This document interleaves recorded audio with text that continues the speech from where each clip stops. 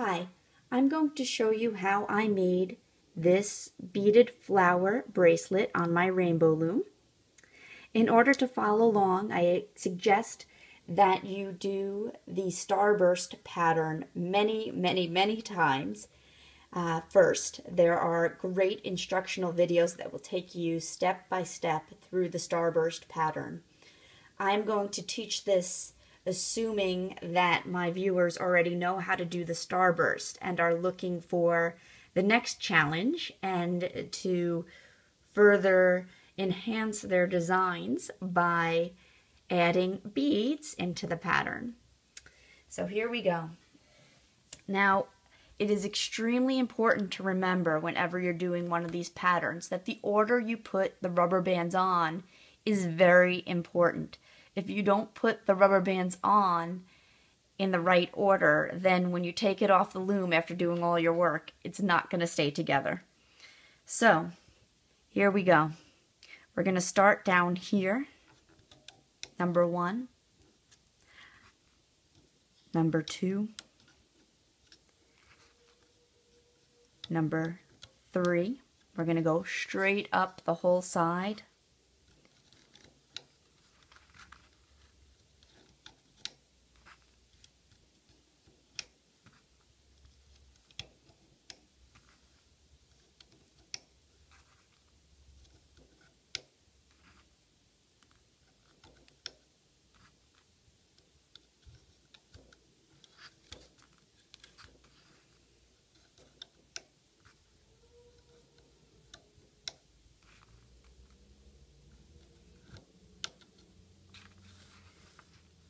And curve in at the end, and then come back to the beginning again and put them on along the outer edge.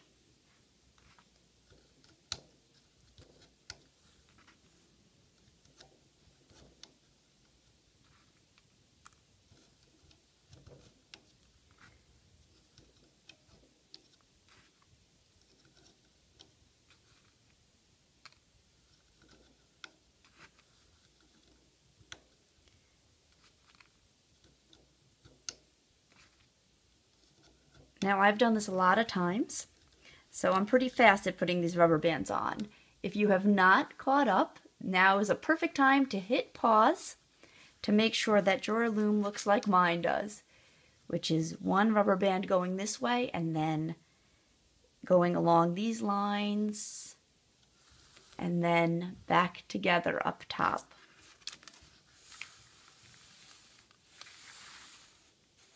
Okay, so you've done that.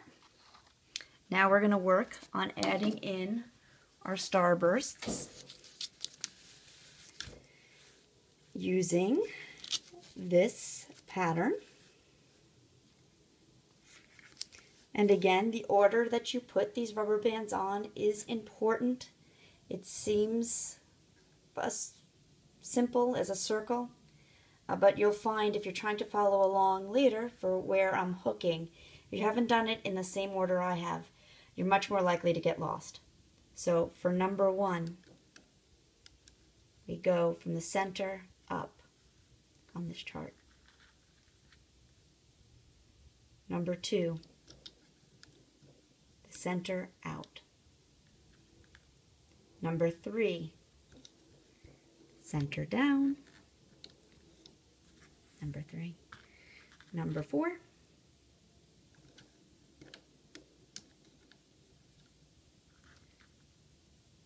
Number 5.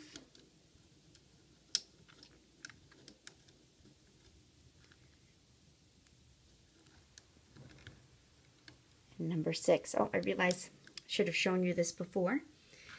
These are basic pony beads. You can buy them at Michael's, at AC Moore, at any of your sort of standard crafting stores. Probably most toy stores will have them too. To put your rubber band on, you simply pinch it and slide it through the center. So I set these up beforehand just to make the video go quicker, but I'll do a few of them so that you can see how that works. 2, 3. More green. We're going to need one of those green ones next to represent the leaves on our flower bracelet. Okay. Number 7.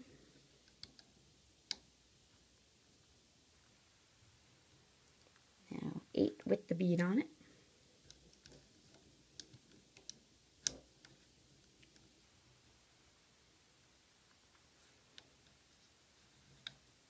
9.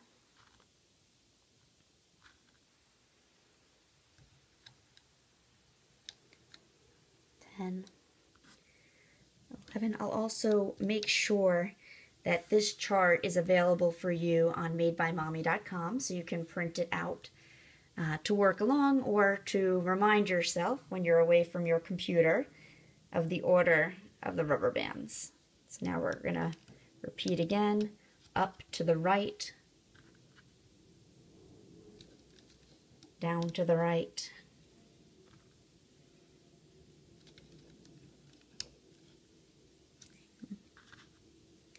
straight down,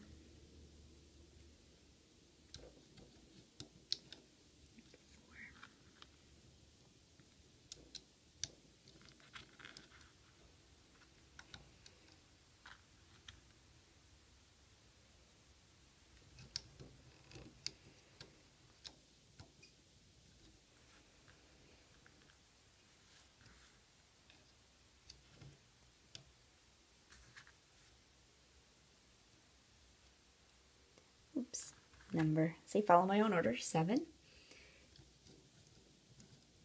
8, 9,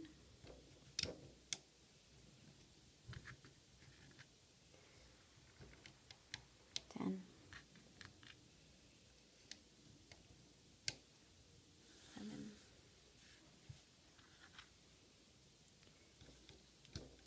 1, 2,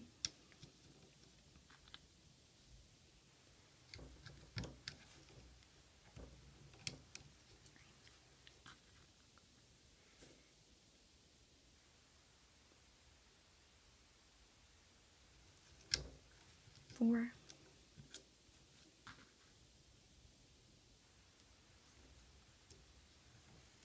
5,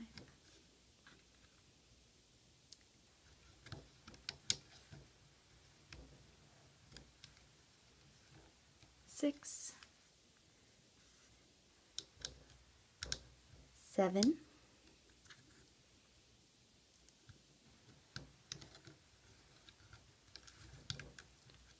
8, 9, 10,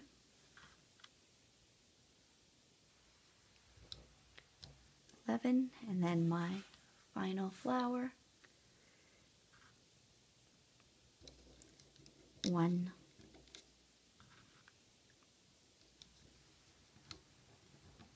2,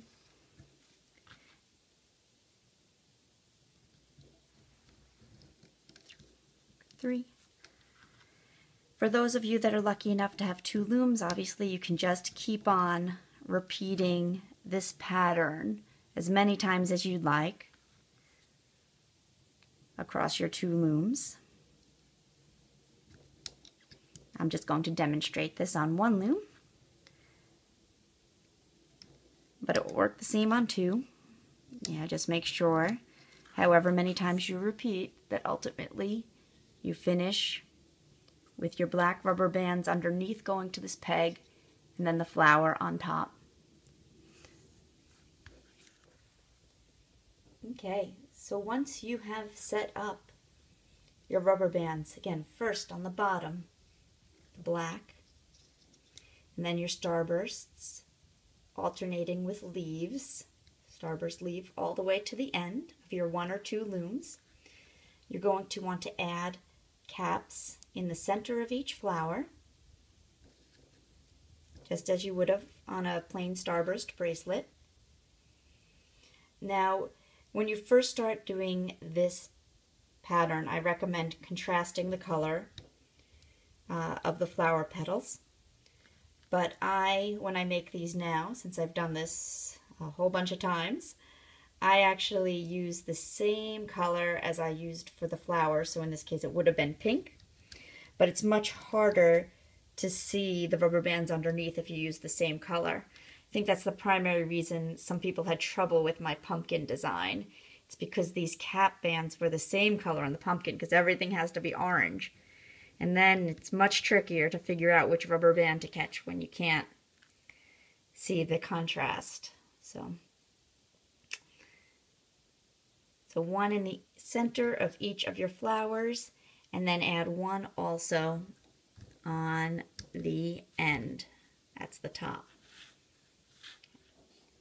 Now we're ready to start hooking. So turn your loom, as I have. You're going to pull back that top black band and catch that first pink flower petal.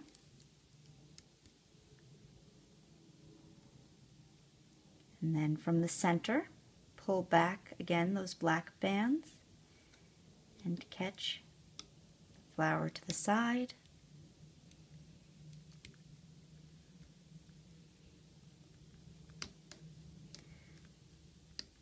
Taking them one at a time from the top so that they open up in a way that should be very familiar to you from doing Starburst bracelets. Just a little less space to work with these beads on the loom. There's your first. Then again, you want to always look to make sure you're getting the rubber band that's on top. To the right. Go. To the left. And then the center. And again here, pull back your top bands to the center, to the center, and now repeat. So, reaching into all of those greens to catch your one pink band underneath. Going up,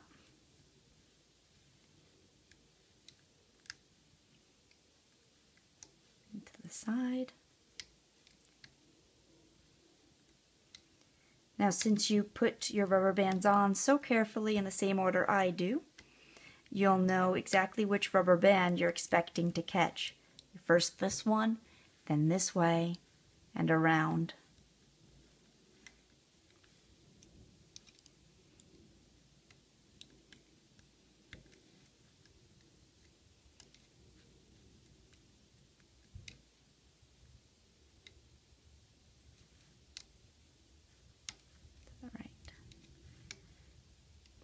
Left, up the center,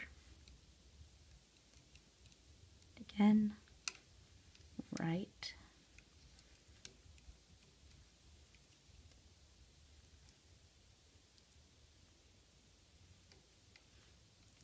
left, and center.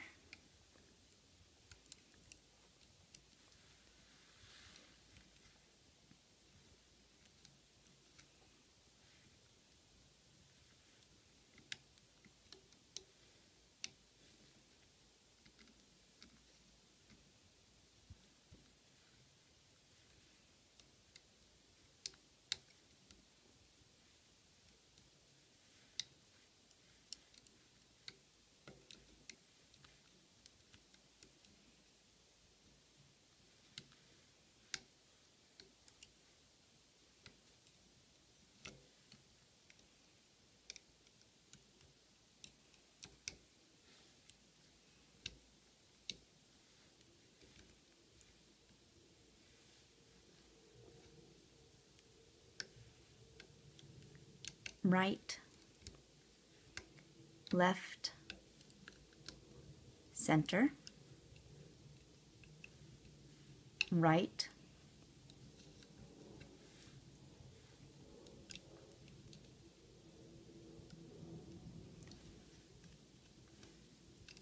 left,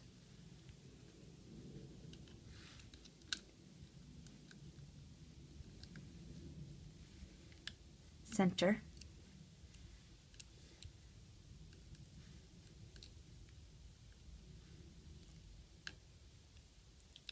right, and around your whole circle.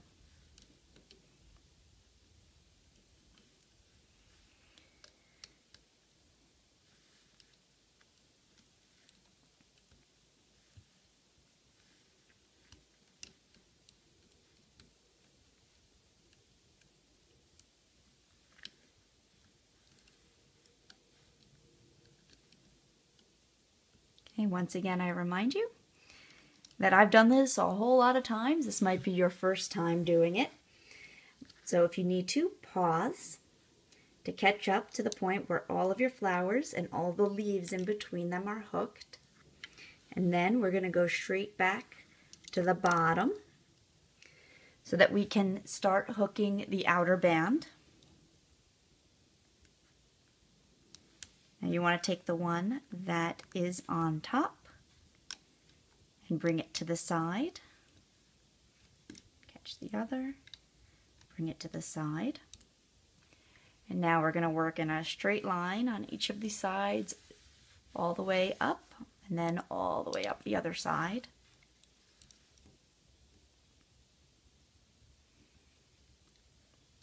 Pulling up that black band that you put on in the beginning. This is what's going to hold everything together for you.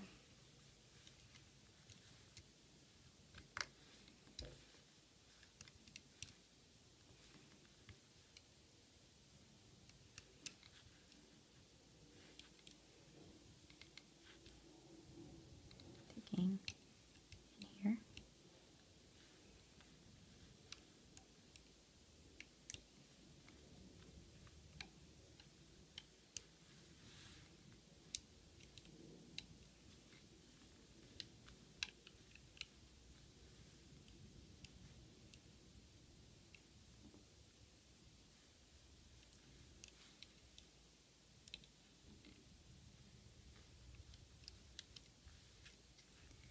And this last one, again, take from the center and go to that middle peg right there. Then back down to the beginning to do the other side.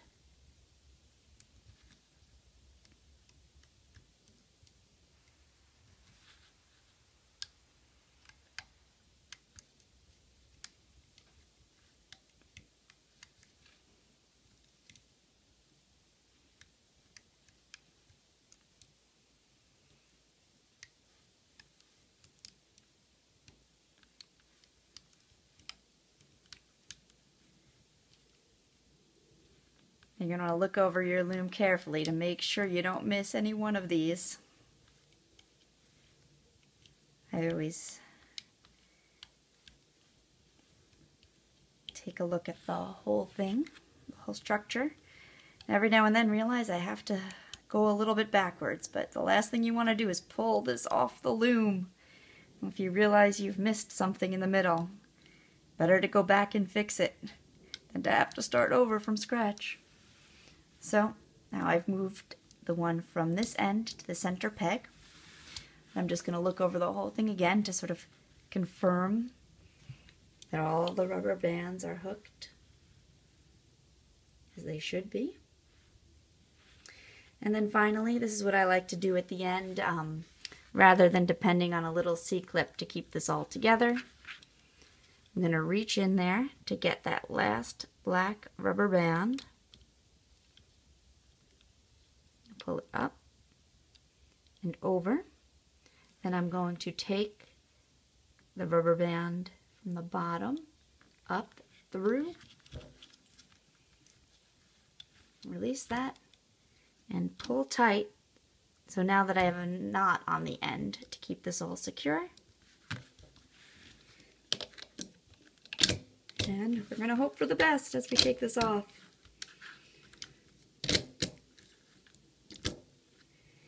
There you have it. I hope you like your flower beaded bracelet. If you do, please click like below and subscribe to get more videos from madebymommy.com.